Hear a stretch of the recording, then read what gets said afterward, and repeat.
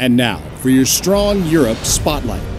Leaders from U.S. Army NATO Brigade, U.S. Army Europe, and other NATO Commands gathered in Garmisch, Germany for the 17th Annual Senior Army Leaders Meeting. But if you look in the room, you are immediately hit with the fact that a huge group of American officers who are spread out across every single facet of NATO, from northern Estonia, the whole way down to Bulgaria, Romania, the Black Sea area. There is not a corner of NATO that there's not a U.S. presence in it. Learning and listening to issues and synchronizing training needs and requirements was key for the assembled leaders. Find out what their issues are, what their concerns are, so U.S. Army Europe could help reduce the friction that they may be encountering at the NATO commands that they're a part of.